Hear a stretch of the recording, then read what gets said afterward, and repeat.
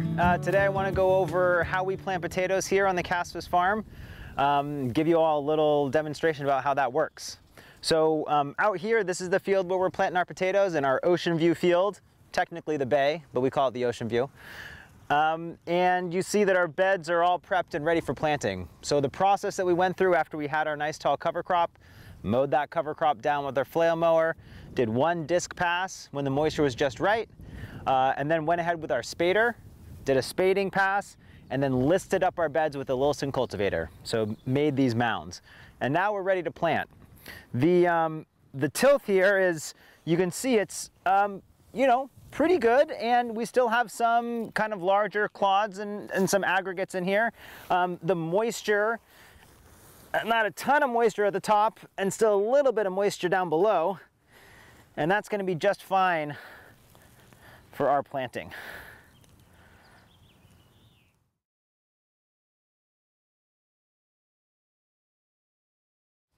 All right, so here is our potato planter, and I'll talk about that in 1 second.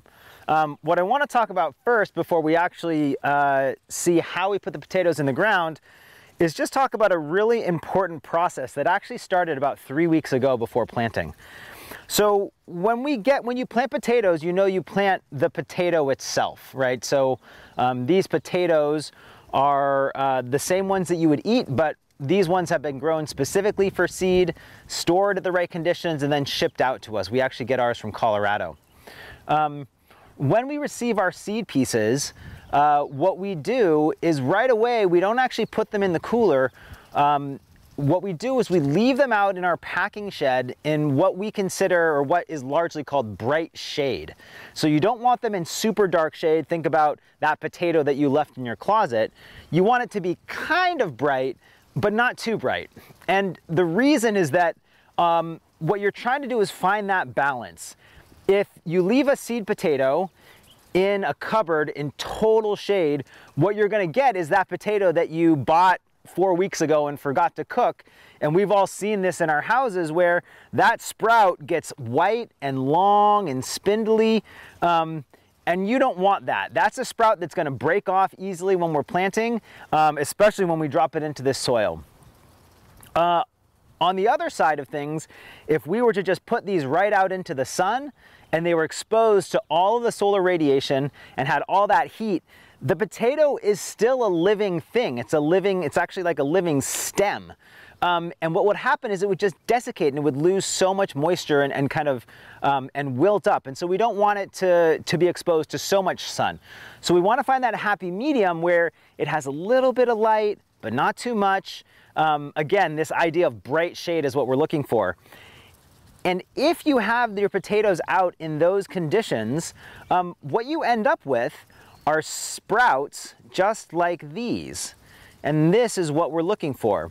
So what you see here is just the beginnings of little sprouts on the potatoes, but they're not long and spindly, but they're nice and thick.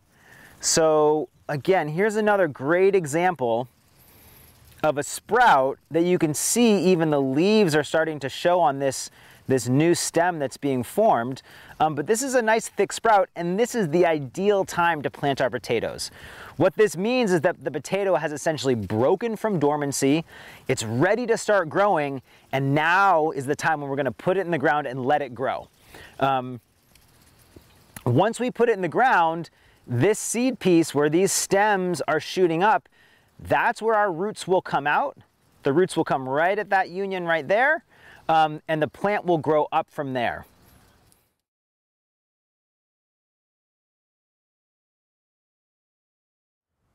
So now I want to talk about the potato planter itself. And as I mentioned, one of my favorite tools on the farm because it's really so simple. All that we have here is a single toolbar, a clamp with a shovel, and two, these are actually little picks to actually drop drip tape in the soil, but we just have them here to basically hold the potato crate for planting. So the way that it works is that as you're driving, somebody sits on the back of this toolbar and you can just drag your feet in the soil, grab a potato and drop it through the pipe, have it come out the bottom, and as the trench opens and covers itself up a little bit. The particulars of this planter are that this shovel that we use is an Alabama shovel, what some folks call an Alabama shovel. And what makes it that specific type of shovel is that it has a point, like all shovels do, but most shovels will have a high back to kick soil really wide and far out. If you were going to list up beds like this with shovels, you would have two high back shovels. These Alabama shovels have a nice flat top, and what that does is it makes a nice trench, but allows a lot of that soil to just flow over the back. And so there's nice kind of loosely aggregated soil where the potatoes will drop into. Attached to that shovel is just a piece of 3-inch PVC pipe that we have, most of the time we have it attached just with hose clamps, sometimes some stronger tape if the hose clamp isn't holding. And we just have attached this to the clamp so it stays nice and steady. And that's really it. We drive slowly and we make sure that we set our depth right so the potatoes get buried not too deep and not too shallow, and it works like a charm.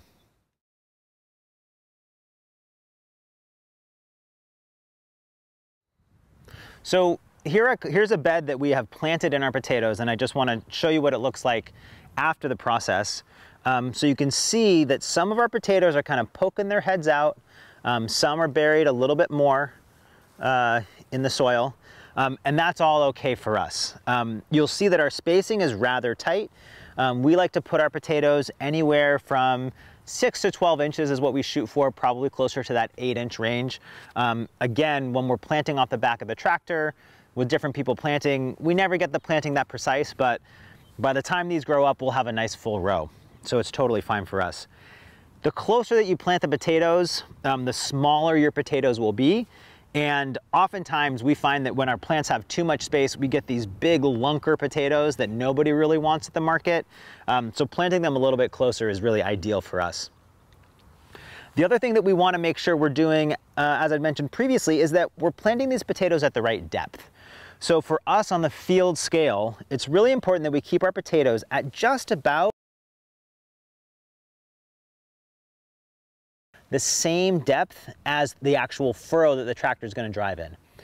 The reason for that is that we use a mechanical potato harvester and can't dig that deep in the soil. So we don't want any potatoes to go below the furrow level. With potatoes like these, what sometimes folks don't quite realize is that this is a stem that's going to start to be a potato. Roots will grow from this point, but because potatoes are actually just swollen stems, this potato seed piece won't set any potatoes below where you plant it. It will only set them above. So by establishing our depth of seed piece at the furrow level, we know that we'll only get potatoes in this zone here. So the next process after we do this, after we set all these potatoes in the ground, is that we will do a light hilling on top of these potatoes. And what that looks like is, again, I'll use the Lilliston cultivator, and instead of making nice tall mounds, we'll drive a little bit more slowly and make just a little covering, just a couple inches on top of those potatoes. The reason for that right now is now that the potatoes are in the ground, as they start to grow, we actually do want them to grow in darkness, because as they grow in darkness, the stem will stay blanched, and that's a physical indicator or an environmental indicator that it should start its stolon production, it should start its potato production. So right now, this is what we think of as almost our first hilling of the potatoes, where we're gonna make these sprouts push up through 3 or 4 inches of soil and get that initiation of potatoes right away. The other reason is that this is a way for us to help control weeds. After that, once the potatoes have sprouted out of this, maybe 3 or 4 inches, we'll come back with an actual hilling where we'll pull that soil a little bit higher on the stem. And then again, once they get, again, 3 or 4 inches taller, we'll do it one more time so that these beds will eventually look just like those listed beds that they were before we trenched them out to plant. They'll be about that high. And that's how much soil we're piling around the stems to really get a good tuber set from those potatoes.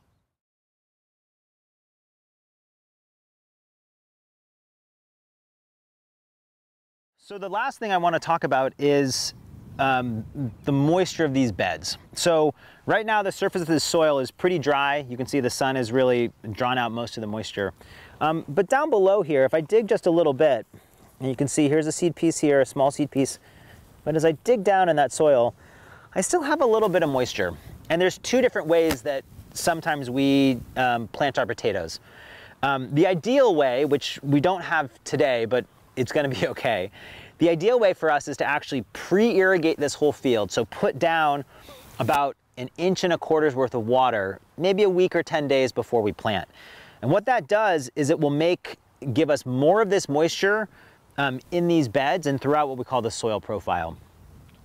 If we have enough moisture at that point ahead of planting, then when we come through and dig these trenches and push these potatoes into the ground, they're gonna be surrounded by really moist soil. And these potatoes, because they have all this carbohydrate storage in the seed piece, they'll start to grow, they'll express their roots, the roots will find that water and those plants will grow. What won't grow in that soil is weeds, because we haven't watered it on top. So that's the ideal way to do it, because again, as organic growers, one of our biggest concerns is always weed control. And this is a way for us to get a real jump start on the weeds in potatoes. In a situation where maybe we didn't have time to pre-irrigate or something happened, which is the situation we're in this year, the soil, there's some moisture, but not enough for us to really get these potatoes to grow. So what we're gonna do is we will, I'll do that small hilling on top of the potatoes. We'll lay out our lines of drip tape, and we'll go ahead and give them just one irrigation for probably about 1 or 2 hours, the equivalent of about 1/2 inch of water. That water is all those potatoes will need to get going, and we won't water them again until we see the sprouts poke up above the surface. If we water them every day, we would run the risk of potentially rotting these seed pieces by keeping the soil too moist. And additionally, all that water we're putting down is gonna germinate more and more weeds on the soil surface. If we just do one irrigation, we'll get some weeds, but probably not too many. And there's other ways that we can manage those weeds once they're established.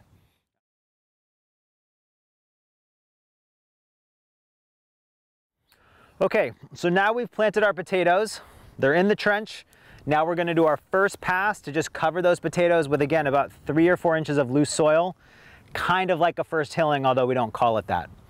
The way we're gonna do it is we use this implement, the Lilliston Cultivator, one of my favorite implements on the farm, mainly because it's just so simple. So the Lilliston Cultivator has these tines, which are called spider gangs. And as the tractor pulls these spider gangs through the soil, they rotate, and then the action of this rotation is what mounds the soil up on top of the potatoes. So if we're gonna list beds up to those nice full peaks, we're gonna drive pretty fast, and I'm gonna put this implement in the ground quite a bit. In this scenario where we're just covering the potatoes with, again, about 3 or 4 inches of soil, I'm actually gonna have the implement tilted almost all the way forward. I'm not gonna lower it all the way, and I'm gonna drive fairly slowly so that by the end, we should see just a small little divot into the center that has our potatoes covered.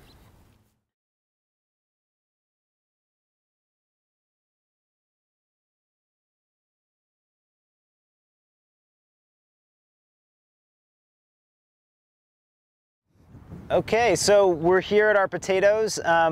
These ones in particular were planted a week ago, and but we just got water on them yesterday. So you'll see that our drip tape is out, and as a reminder, we had planted them in the trench and covered them with just a little bit of soil. And now, as we dig down, you can see that the soil is nice and moist. If I take a small trowel full, oh, I got my potato. We'll look at that in a second. As I dig down, soil is very, very moist. See, it's slightly staining my hands. I can form it into a ribbon if I want. So we've got pretty good moisture in the field. And that came from just 2 hours of irrigation with this, what in our system is about 1/2 inch of water. And that moisture will be down, you know, a good 6 inches at least. And as a reminder, we will not water these again until we really see these sprouts come up. The danger at this point is that if we water too much, we'll actually rot the seed pieces themselves and then end up losing our plants. So we want to just give them enough water to get going and let them take it from there. This potato that I happened to dig up is a perfect, is exactly what we'd want to see at this time. So again, this potato has now been in the ground for a week. It only saw that water yesterday, and you can see how much root activity it's already starting to put on. I'll try to gently brush this away so you can see it a little bit better. But you can see here is the stem that's sprouting, and here are the roots forming from the eye of that potato. And these roots definitely started growing before yesterday, before we added water. They started growing pretty much as soon as we put that potato in the ground. They sensed that there was some moisture in the soil, even if we felt like it wasn't enough to get the potatoes going all the way. It was definitely enough for it to start putting out those roots and searching for water. And now we're starting to see stem elongation. And so this potato, you know, again, it was just barely buried in the soil. I would bet that we would see that sprout pop in maybe 5 to 7 days from now. So we'll keep an eye on this row. We'll look for sprouts starting to come up so that we can do our first hilling.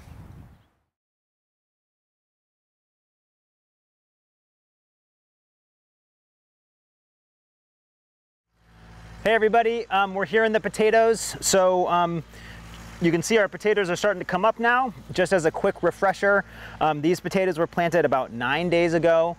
Because we didn't have enough moisture in the beds, we ran this line of drip tape, and then we put down just a 1/4 inch of water, so just a little bit of water, an hour on our drip tape to give them enough to kind of get a jump.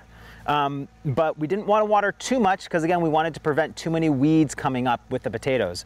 So by giving it that one kind of deep irrigation and then letting the potatoes and all that carbohydrate storage that they have in that seed piece be the fuel for it, you see the potatoes are growing up really nicely, and in terms of the weed germination on the surface, I can find just this one little weed right here, but the rest of the bed is looking pretty clean. That said, I know that there are weeds that are germinating under the surface right now, and because we're going to come in and do a hilling pretty soon, this is the ideal time to run our tine weeder. So the tine weeder is a tool that will just gently rake the surface and hopefully get these weeds that are just, if I can pull this one up,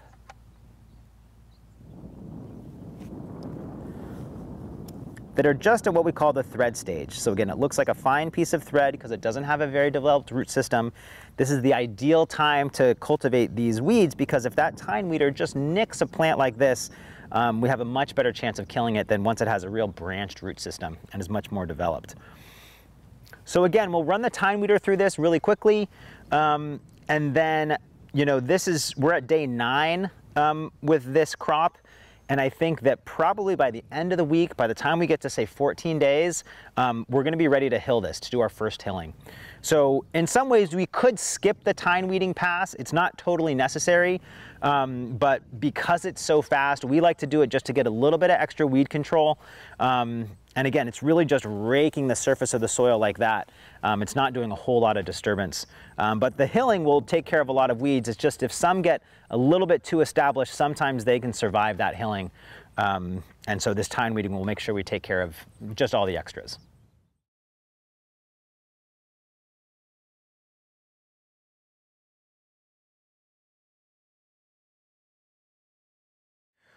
So here we are, this is our tine weeder. There's a number of different manufacturers that make implements like this. The basic concept is that there are a whole bank of tines that are all offset behind the tractor. And they have some tension on them. This creates a tension with the spring and with this drum here that I'll talk about in a second. But there's some tension on the tines that allows them to dig into the ground. And there's also enough play in these tines that it can bounce back and forth. And what that allows it to do is wiggle in the soil, just like you would rake your hands through the soil. It'll wiggle in the soil and it allows it to bounce around your crops, which ideally are more established, but rake out all the weeds in a somewhat wide section. I tend to really like this tine weeder. This is called a Trefler tine weeder, mainly because of the ability to adjust the tension really quickly and easily. the way that this works is that this is all tensioned on this drum. If I release it, it spins open, and it's really easy to gauge if I want to set a very light tension at tension stop 1, or if I want to go up to what we're doing here on the corn, which is all the way up to basically 7.5. And as I roll in those cables, I'm going to get more and more tension on those tines. It's going to allow it to be more aggressive in how it digs through the soil. So when we want to run this on our transplanted blocks in the first 3 to 5 days, it's really easy for us to dial this back to say tension 4.5 or something. And then when we have a crop like corn that can really take an aggressive tine weeding, again, it's so easy for me to adjust here to go up to 7.5. Some other tine weeders, you can't adjust tension, but you actually have to adjust the tension on each individual tine. And you can imagine that can get really time consuming as you bounce back and forth between fields at different stages. The last part of these tine weeders is that they have a depth setting. So these are gauge wheels. And then if you run this, it's somewhat counterintuitive, but if you run the gauge wheels further down, so have the implement lifted up higher, it'll create your tines will have kind of a more aggressive angle. So when we don't want to run it that aggressively, we actually run it almost flatter to the ground so that the angle of the tines is more perpendicular to the bed rather than kind of pointing in at an angle.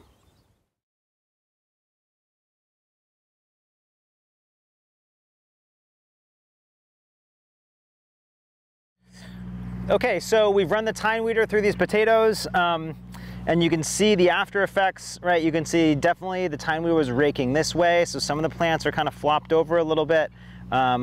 We lost maybe a little growth tip or the edge of a leaf, and that's just not a big deal, right? The potatoes are strong. I would doubt that we killed even one potato plant out here, and the soil is nice and loosely raked all around the plant. So sometimes what we'll see is we'll actually be able to see those thread stage weeds that pop up to the surface after this tine weeding. In this case, I can't actually find any. In a whole chunk of the field, I couldn't find any. So even if we don't see them, I'm sure we killed some of those weeds. Also, by creating that loose, dry soil on the surface, we're also going to prevent any future weeds from germinating in these areas that they might have thought about doing it.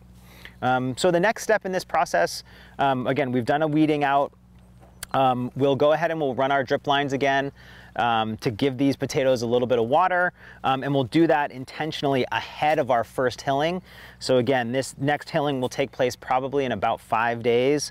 So we'll give them a good soak of water today or after this. The plants in 5 days will probably grow, you know, another at least 2 inches. And then it'll be a perfect time for hilling.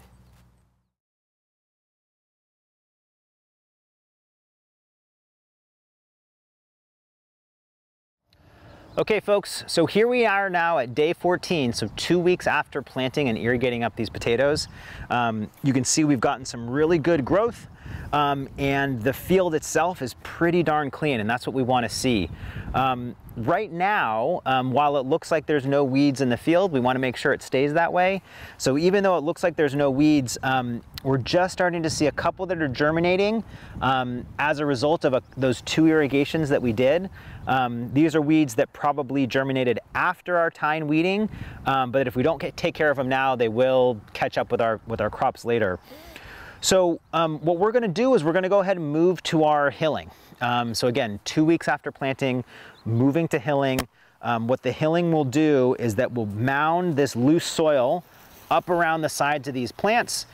When those stems get covered from sunlight, that will tell it to begin initiating stolon formation. So it's going to push out the potatoes that will be our harvested crop this year.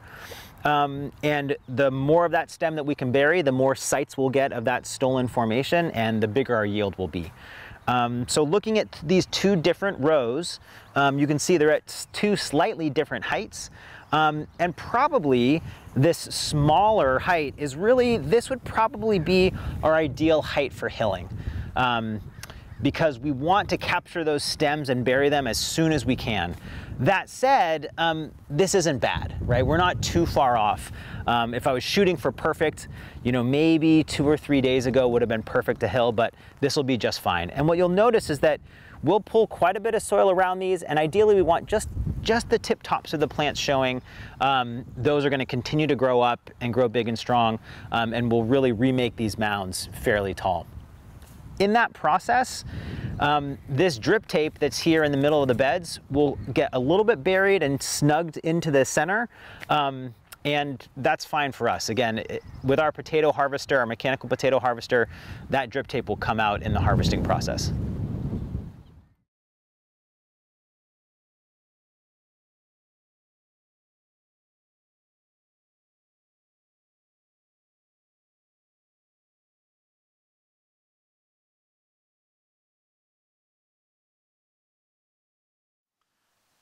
All right, so we've done our hilling pass, and some of these potatoes, actually, I did 2 passes, and that, I just have to do that sometimes because we're moving quite a bit of soil around the plants.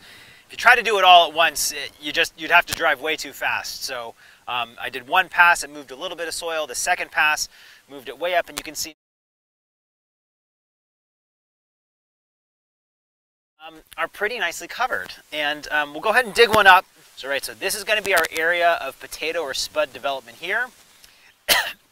With this first hilling, that was kind of 2 hillings put together, this is where I clipped that that potato plant off. So we're adding, again, another 4 inches or so of burying, so that, again, we'll kind of double our area that these potatoes will actually produce more spuds for us for harvest.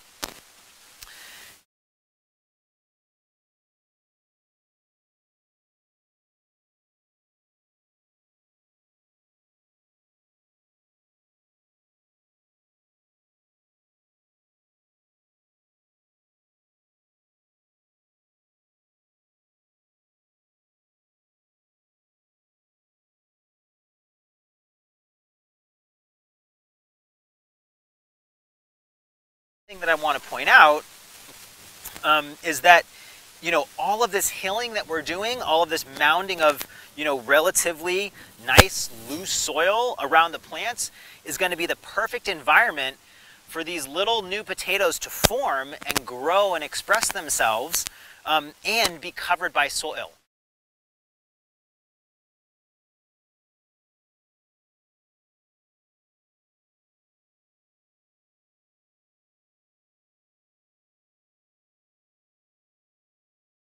And so this nice loose soil that we're mounding is going to prevent that greening. It's going to create a really nice loose environment for those potatoes to grow.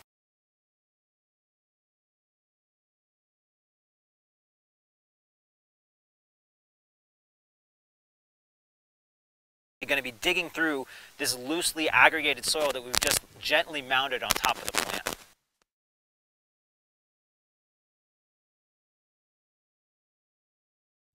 Hey everybody, we are out in the potatoes here, and just wanted to take a look at how things are growing.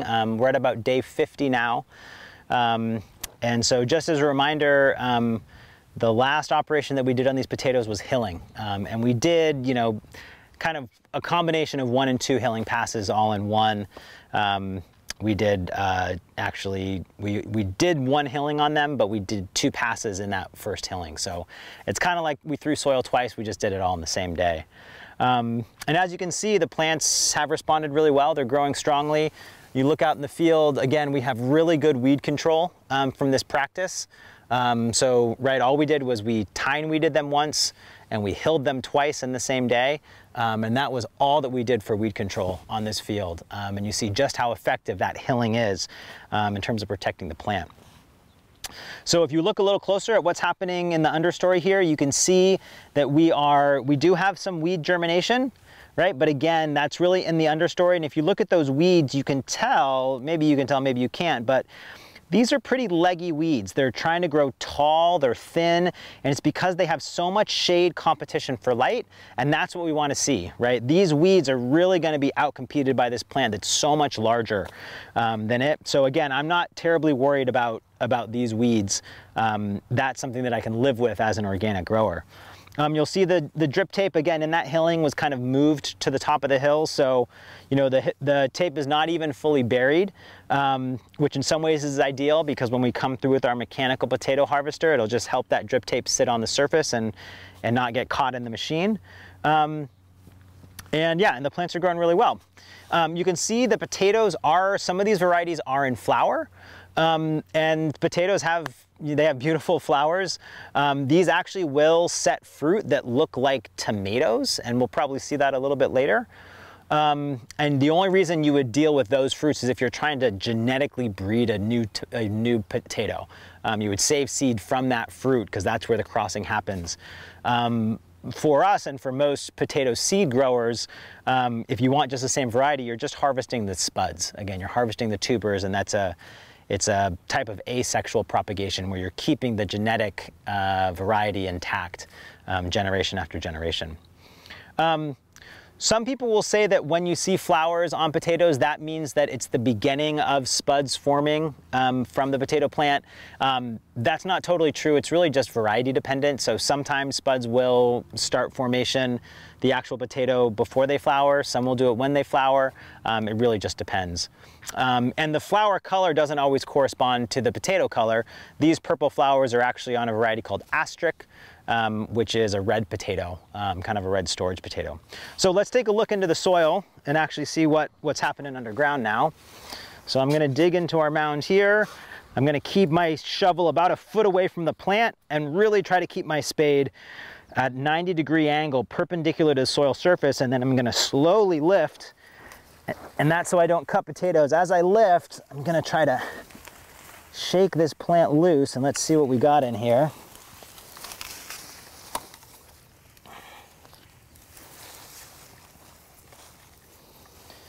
Okay, so what we are seeing, let's see if there's any more in here. That's about it. Okay, so what we are seeing here is we actually have this, don't squeeze too hard, this is pretty gross. This was the seed piece. So this was that seed that we planted, that the sprouts came out of, and now it's actually in the process of kind of rotting and decaying, right? So that's kind of a rotten potato. It smells pretty bad. I'm gonna put it over here. But from that potato, and all these sprouts probably came from that one potato, these sprouts have established themselves as plants. And what you can see, especially on this guy here, is we see just the beginnings of these spuds starting to form. So again, they're coming out of the stem. These potatoes are actually, so they are swollen stems, right? And you can see that we're starting to get, another one's gonna form there, another one's gonna form there. Here, this is the beginning of another spud, this is the beginning of another spud. And so what we're seeing is, again, kind of an initial set. We're also seeing a second set coming. So these potatoes look really good. Oh, this is a great example. Here, you can see, this is where the seed piece was, all the way down here. That's where the sprout comes from. And you can see this whole stretch of stem has been blanched, right? Has been, because it was excluded from sunlight. And on the surface of this, you see this is, again, where our spuds are forming. And so again, in our process, when we plant our spuds in the ground, throw about 4 or 5 inches of soil on top of them and make that sprout push through that soil before it first sees light, we get such a good jump start on creating that blanched stem that we get our, locations for basically tuber formation, our locations for our potatoes. So that's a really good example there of how much of our stem is blanched and how much of this, hopefully we'll get potatoes from.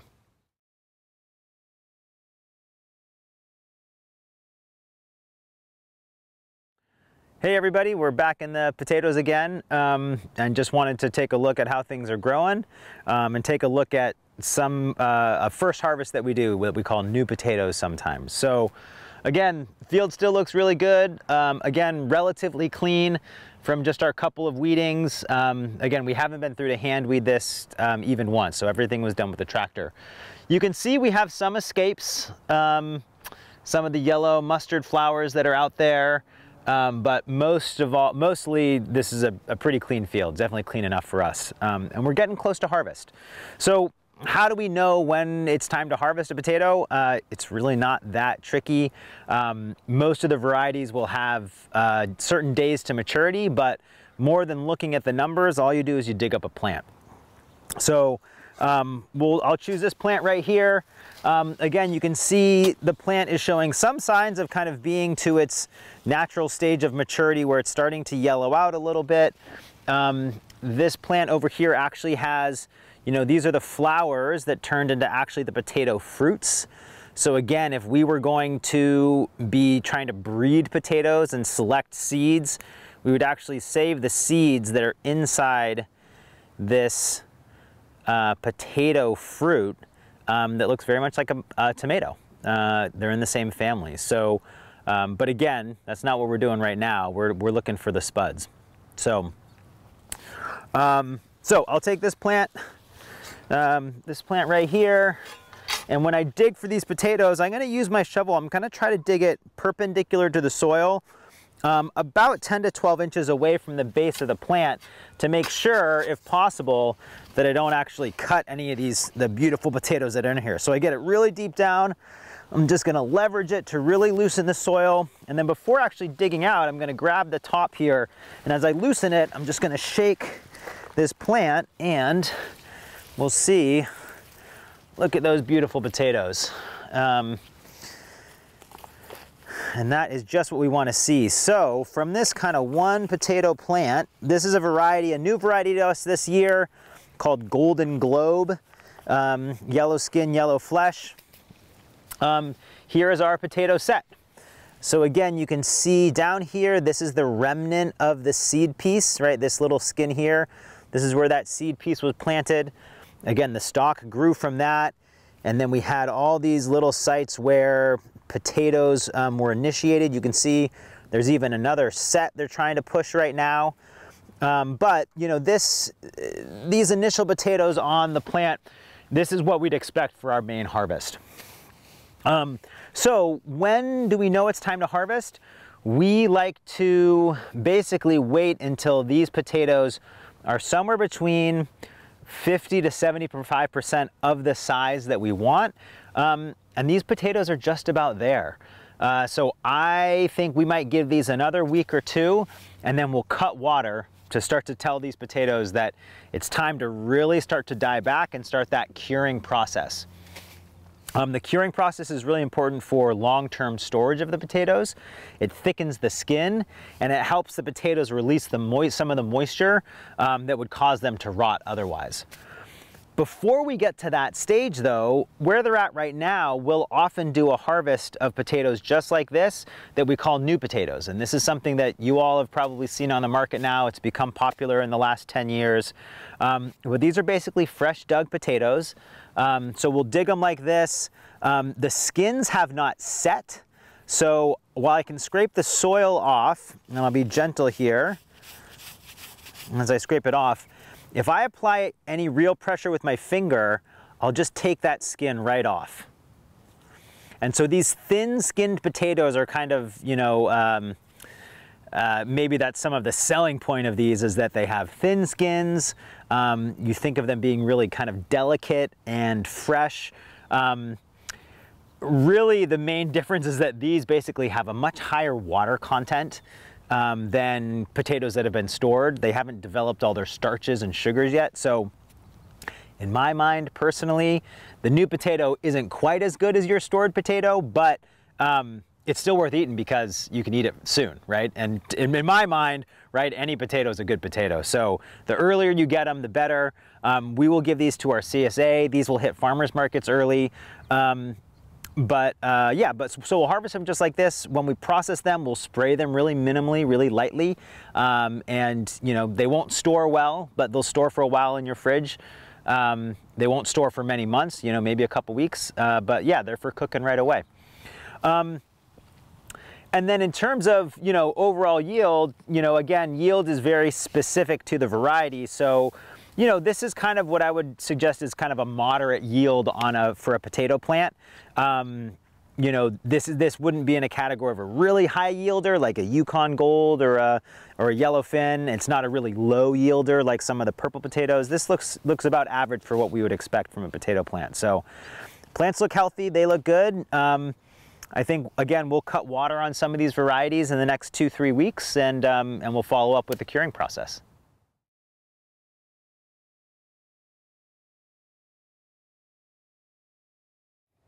All right, everybody, so we're back out in our potato field here. Again, a little over 100 days past planting on these potatoes. And we just finished mowing them with our flail mower here. So again, that flail mower is just gonna chop up those tops. And this is a way for us to give a not so subtle indication to the plants that they should stop growing right now, start thinking about storing those potatoes. And really what we're looking for right now is the curing process, the firming up of the skins of the potatoes so that they'll store, they'll release some of their moisture in the ground so that they'll store in your cabinet or your refrigerator or our cooler through the winter. So, so what you'll see here, these are our potato plants here that just got mowed and chopped at the top. And you can see there's still some leaves on them, but now what we'll do is we had cut water on these maybe a week or two ago. We've mowed them off. Again, the cutting of the water is to encourage that dying back of the plant. The mowing on the top, again, to encourage that dying back of the plant, to really tell that plant time to store those potatoes. And now what we do is we're just going to wait, and we wait until when we dig the potatoes till the skins are set or hard enough that we can pull our mechanical digger through. So let's go ahead and look at a potato right here. I'll find my potato plant.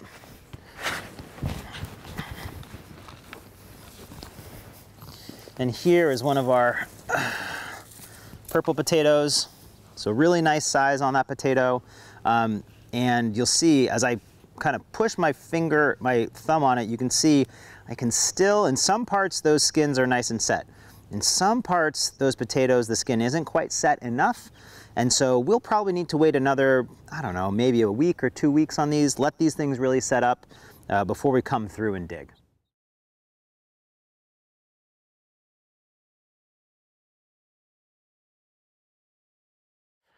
All right, everybody, so you saw how we hand harvested some of our new potatoes when the skins are so delicate that we don't want to run them through our machine. But for most of our potatoes that we're going to harvest, we'll run them with our potato digger, which I have right here.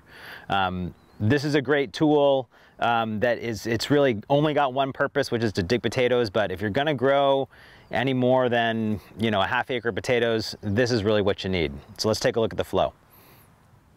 So this potato digger is an offset digger, which means that when we have our tractor spacing, we're going to straddle 2 rows, and it's going to dig this row over here on the right-hand side.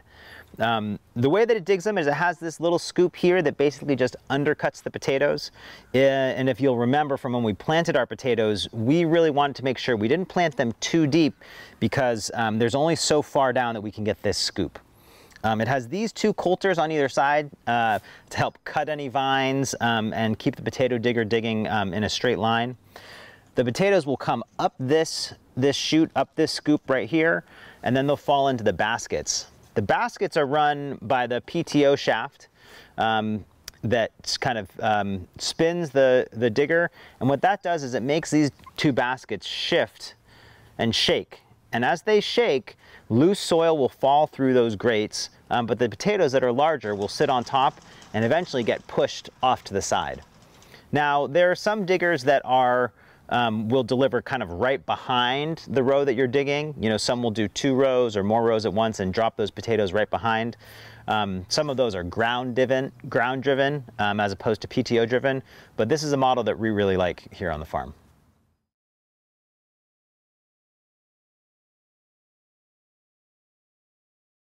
Once we've dug all our potatoes, then it's time to turning that field over and putting it into cover crop. And that's what you see here. So these were the first beds of potatoes that we dug.